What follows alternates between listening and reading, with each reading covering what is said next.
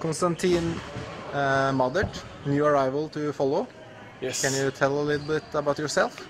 Yeah, I'm Konstantin Madert. I'm 25 years old. I'm from Germany, and yeah, I'm now here, perhaps overall 4 weeks in follow, and yeah, I like it. What do you like to do in your spare time? I like to do hang out with friends. So much bit on the laptops, something like this. What qualities do your dream girl have? Okay, I think I got no dream girl. It's like more that if you see the girl and makes, Okay. then you know. The connection. Yeah, the fire. Are you single? Yeah, I'm single. What's your best handball memory?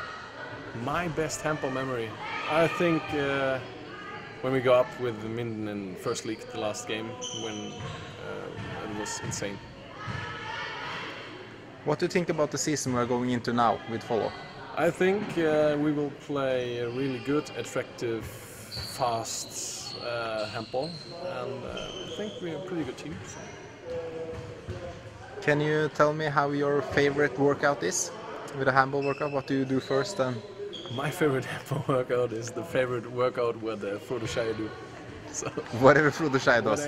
Okay. Whatever Frode Schei does. How do you like your first 4 weeks in Follow? I like them very much. I like the atmosphere here, the guys around the team. Yeah, like you. Thank you.